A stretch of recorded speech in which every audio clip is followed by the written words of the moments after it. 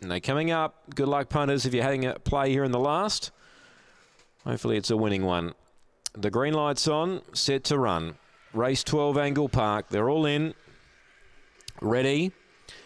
And racing. Occipitalize down on the rail began okay. Should be able to muster up and hold them early. Redeemer Prize a length away. On the tequilas out deep, trying to get around them. Back in fourth, Claretown Tina, and last is Velocity Teller. So Occipitalize led by 2.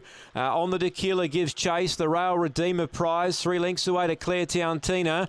Velocity Teller last. Occipitalize a length in front. On the tequilas coming after it. They turn. Occipitalize a length. On the tequilas getting very close. Occipitalize hanging on and might have done enough. From On the Tequila, who lunged late.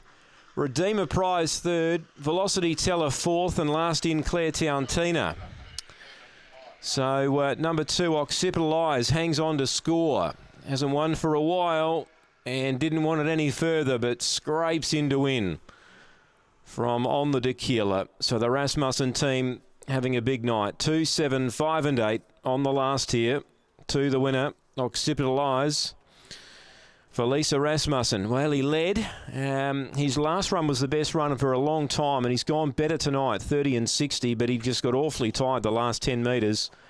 And On the Tequila was certainly lunging at him, but the post has come up just in the nick of time, and he's won by a neck. 2, 7, they drew clear from the others. 5, Redeemer Prize gets third, and number 8 runs fourth, and that is Velocity Teller. It's a neck, the winning margin.